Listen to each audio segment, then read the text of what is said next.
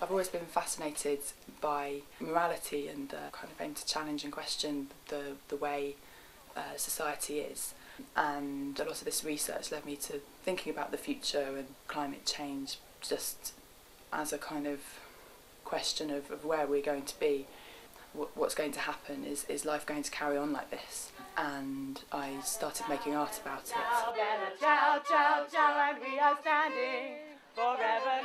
My name is Cordelia.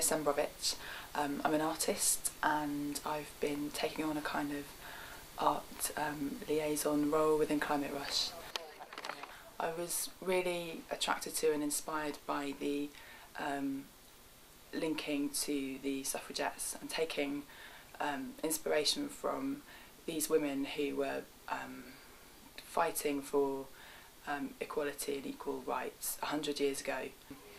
You know, something that we should all be so grateful for, to have the right to vote.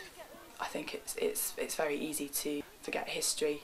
I think the kind of turning point was last April, and I did a performance where I wrote an email to Edward Miliband. It was kind of linking my personal ambition to be more politically connected with this form of kind of meditative exercise, and by doing something very positive whilst in this stance. It was a very kind of simple email to write, but there was a lot of struggle involved. And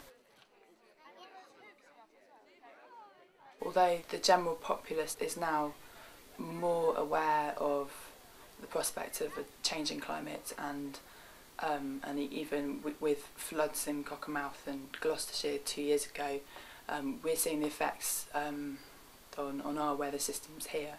I think people are still not really awake to what's happening, so I'm sure that more and more people will become aware and active. I think it's not an issue that most people will be voting on, and we're going to come up to a general election in the next month or two.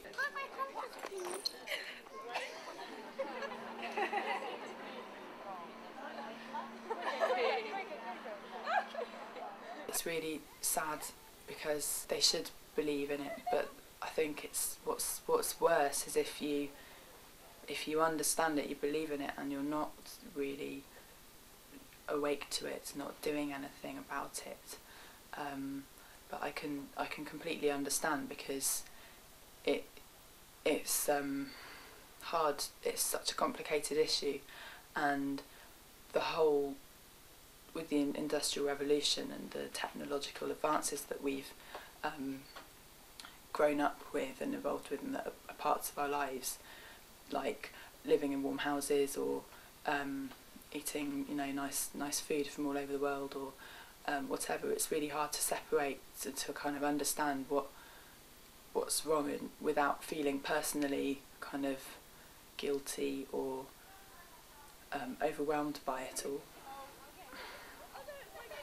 Try not to be judgmental, and it's not competition, but I think we all need to see this as something positive and make the most out of the situation.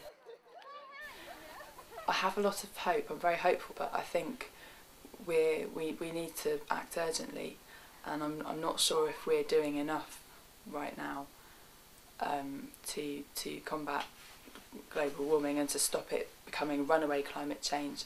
We can cope with a certain amount of temperature rise, but you know, according to scientific research, if the temperature rises above 2 degrees, then runaway climate change will happen.